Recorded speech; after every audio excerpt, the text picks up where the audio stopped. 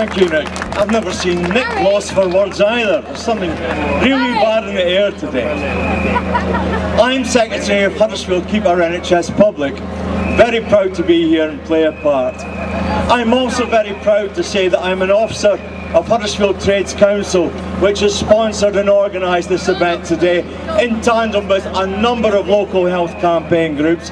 So thank you very much to Bob and everybody else in the Trades Council. Social media, it's a funny thing. I've never really been into it too much, but I understand the benefits in terms of organising.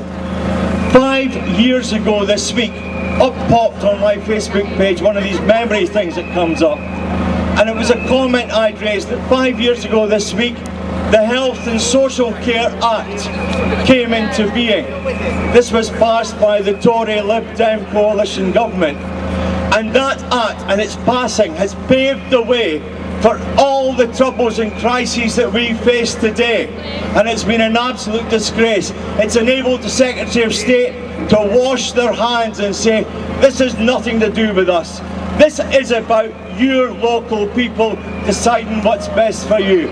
Now that is a lie. That is not true. All the clinical commissioning groups have been dictated to by the Centre and the Department of Health. One thing you could say about the Health and Social Care Act though, at least it was a piece of legislation, it was debated and it was voted on by our elected representatives in Parliament. What I want to do now is just verge on to slightly wider. It's perfectly right and proper that the local hands-off HRI campaigns and all the other local campaigns are campaigning for Calderdale or Huddersfield to have full emergency services. But one of the crucial things that's happening from the centre is far wider than that, and I want to talk about sustainability and transformation plans. These are mechanisms that have been put in place under the 5-year forward view, and the result is going to be a takeaway, a reduction for the West Yorkshire health budget of over £1 billion.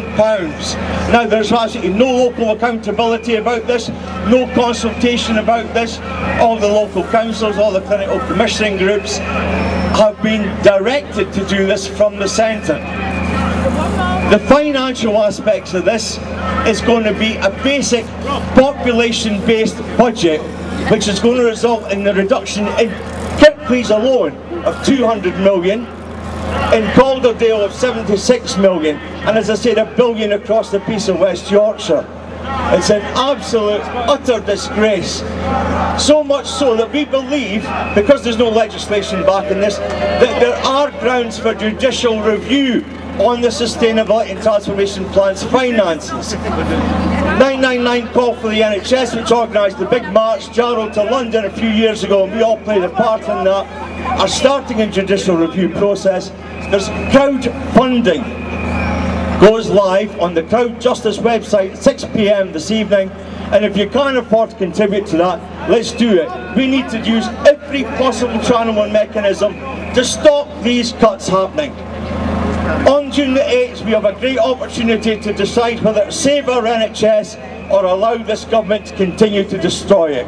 Let's stand together in solidarity, use your vote, vote for the NHS on the 8th of June. Thank you very much.